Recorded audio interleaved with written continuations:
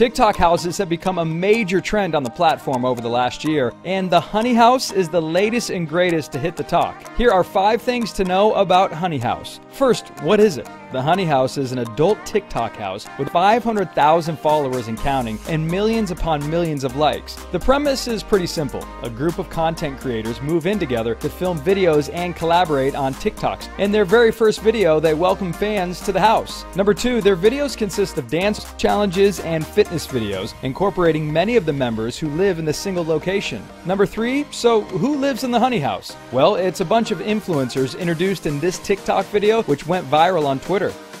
Here's what goes on at our adult TikTok house called the Honey House. Sam is filming workouts for her YouTube channel, and her team is here shooting it. Nick works for a big-time agency, and so he's always talking to brands and helping them with their marketing. B is a mindset and meditation coach, so she's always leading guided meditations on her computer. Erin is an e-com wizard, and so she consults and advises a lot of better for you brands, so she's always sitting here on her computer crushing it. Jared's a fitness trainer, and he's also an actor, so if he's not reading his sides, he's working out and he's probably eating. Nick is a mindset and motivation coach, and so he's always firing people up on the phone. Evan and Dina are models and fitness trainers, and if they're not doing a photo shoot, they're working out. And then there's me.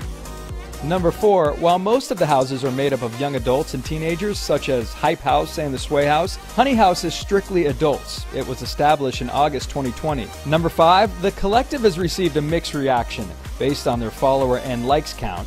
Their wild antics are totally binge-worthy, but the behind-the-scenes video explaining what each of the LA-based creators do for a living sparked backlash on Twitter. Podcaster Jack Wagner shared the video and called it, "Sincerely, the worst thing I've ever seen." In a recent interview with E! News, JT revealed the Honey House is growing. When asked if new faces will be joining the location in the future, he said, "Yes, we are casting more members at this time." In addition to a cast expansion, he told E! News, "Focusing on house couples will be a priority. I've had a handful of different concepts that we're coming up with now that will really show a little bit more personality from each of the couples and kind of dive into who they are and what they do and what they represent."